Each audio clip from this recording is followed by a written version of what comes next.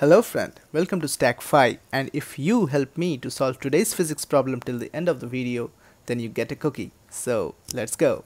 Hey, what is up everyone? I hope all of you are doing great. This is Ramiz Zaman and welcome back to our channel.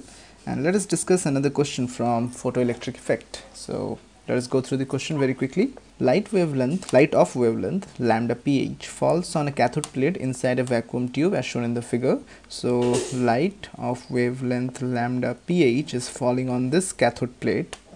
The work function of the cathode surface is phi, so phi amount of energy is required at least to pull up electron from this plate, and the anode is a wire mesh conducting material kept at a distance d from the cathode.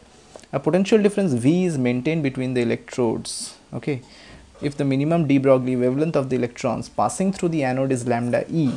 Now see what happens. These electrons gets excited and further it gets accelerated to this anode, and while crossing the anode it will create its own some de Broglie wavelength, and there will be many electrons of different values of de Broglie wavelengths. Out of those, lambda E is the minimum. Okay, so lambda E is the minimum de Broglie wavelength among all those electrons. That means that electron will have the maximum kinetic energy. I'll check the options later on, but before that let us go through the relevant theory really quick. So what is photoelectric effect? So photoelectric effect was actually explained by Einstein, for which he got the Nobel Prize. Suppose there are two electrodes. Okay, so this is the cathode plate where the radiation is falling, and when this radiation falls on this plate, it excites electron from the metal surface. Now that electron that comes out of the metal surface might have a variation of kinetic energy.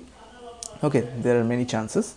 Now those electrons will get further accelerated due to this potential difference. Okay, so whatever be the kinetic energy at this plate, while after reaching this anode plate, the kinetic energy will increase by an amount E times V. So first let us quickly check out what is work function. So work function is the minimum energy required to extract one electron from the metal surface. Easy. Now when I say surface, surface means not only the outermost layer. Surface might consist of 20 to 30 molecular layers, okay, which cannot be differentiated by a naked eye. So this photon might excite an electron which lies few layers behind the topmost layer, right? Now while this electron gets excited, so while coming out it might collide with many of the other electrons present in the adjacent layers, right? And due to that it might lose some of its energy while coming out. Now that's a real problem. Now while coming out there might be a worst case scenario and a best case scenario. Now what is the worst case? That all the energy of this excited electron is dissipated due to collision and it just reaches the outermost layer with zero kinetic energy. So this is the worst case scenario. So what is the best case scenario? That it suffers no collision at all and it comes out of the outermost layer with zero loss of energy, hence with the incident energy minus the energy required to take the electron out, that is the work function. So this will be the maximum possible kinetic energy with which the electrons can come out from this outermost layer of the cathode.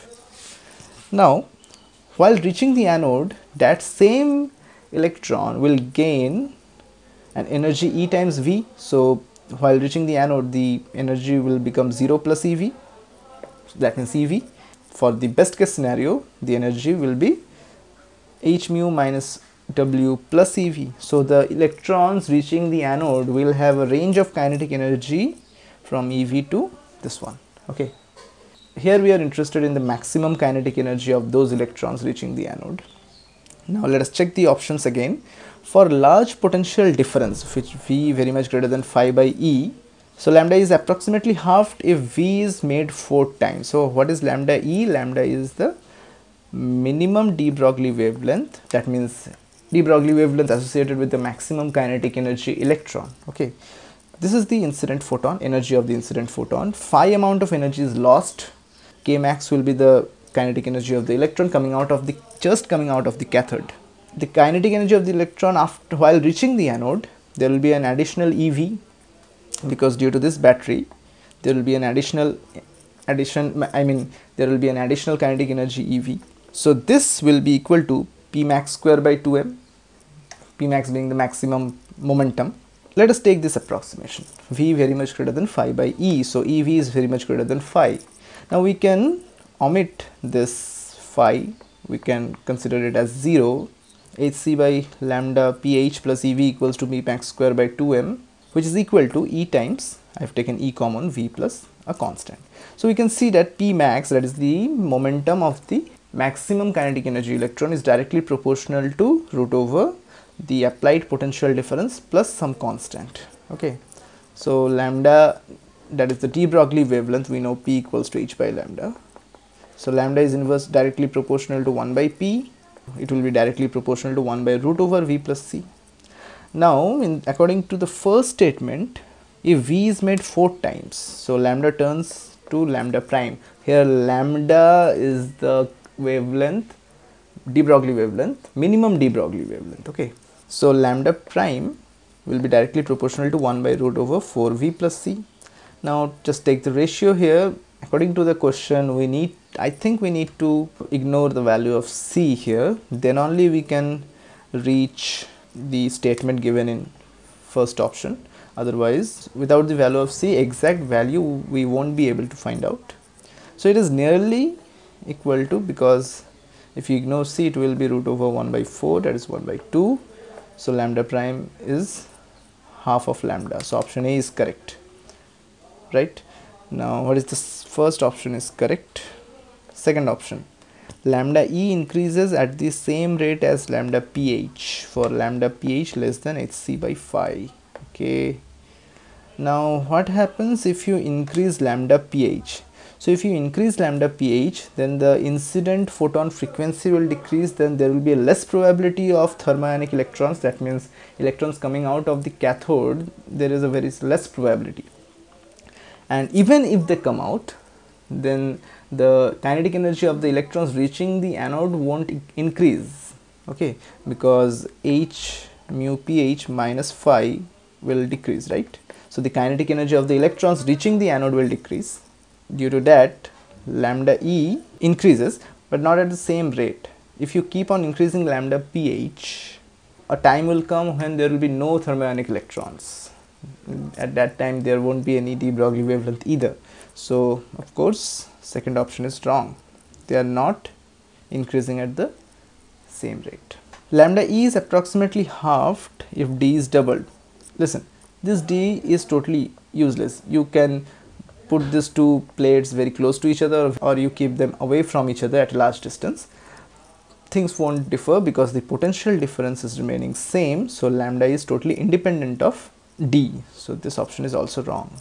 Lambda E decreases with increase in phi and lambda pH. So if lambda pH is increasing as well as phi is also increasing, that means the incident photon frequencies are decreasing and phi is increasing as well.